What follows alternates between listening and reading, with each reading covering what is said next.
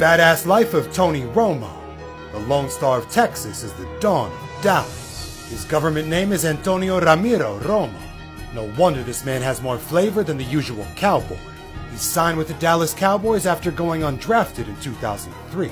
But the scouting analysis of Ray Charles can't stop the Mexican work ethic. He's dated his fair share of starlets from Miss Missouri, Jessica Simpson, and Carrie Underwood. He's the greatest country music talent scout of his generation. In the booth, he's a bona fide prodigy, predicting plays before the ball is even snapped. He's the business casual Nostradamus. Back in the day, he was all-state in basketball with averages of 24 points and 8 assists per game, resembling the unlikely hero of a Disney Channel original movie, inspiring. He's also an accomplished amateur golfer.